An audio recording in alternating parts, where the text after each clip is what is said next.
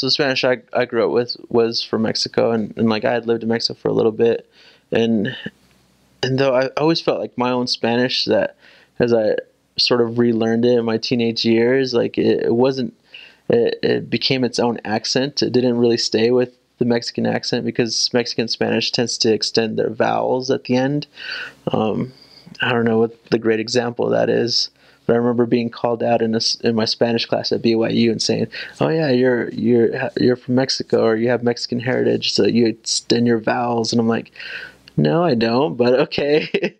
But in Spain, a big difference is always the Z, which is known as the theta. So in Spanish, in Mexico Spanish, you would just, the Z just sounds like an S. It's just, so it's, there's no change there.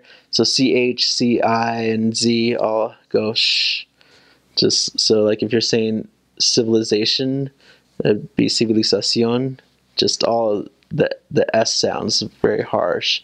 But then in Spain, in um, Castellano, how it's supposed to be said in Spanish, it's civilization would be civilización. So it's very, some people try to like poke fun of it as sort of like a lisp, but then it makes it a lot easier to write because then you know where a Z or a CI or CE is supposed to go. Then because in, you know, Spanish in Mexico, you don't know where any of that goes. You just have to sort of memorize it. So it helps grammatically in writing and things like that. Um, Another big example, when you say heart or corazón, it would just be like that in Mexican Spanish, but then in Spain it'd be corazón. So, and it was one thing that was interesting about that was when I would sing hymns, if I just sang them regular, like in my own Spanish, like I would stand out while everyone else is very soft with what they're saying. So whenever I would speak, I would just speak. I wouldn't do the theta or anything like that, just because I wasn't used to it and I didn't want to have to sort of force myself into doing it. But when I would sing hymns, I would, and it was a lot easier because I could see it in the page. I'm like, oh, so here's where the letters come up or that way. So now I had to make that th sound and sing with it, and it's fine. And I think I still do sing my Spanish hymns with a theta, just because it sounds smoother sometimes.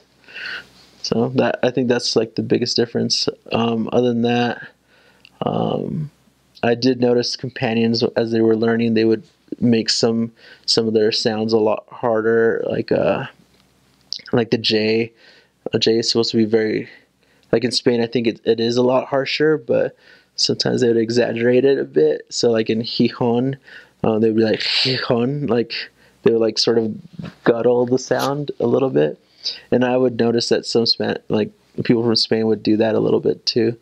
But yeah, my Spanish is still unique to me. But it was always nice to hear the compliment. They're like, "Oh, your accent's great." I'm like, "Oh, cool. Yeah, feel special," since you know, I always felt that I had, like, my accent wasn't all that great, but yeah.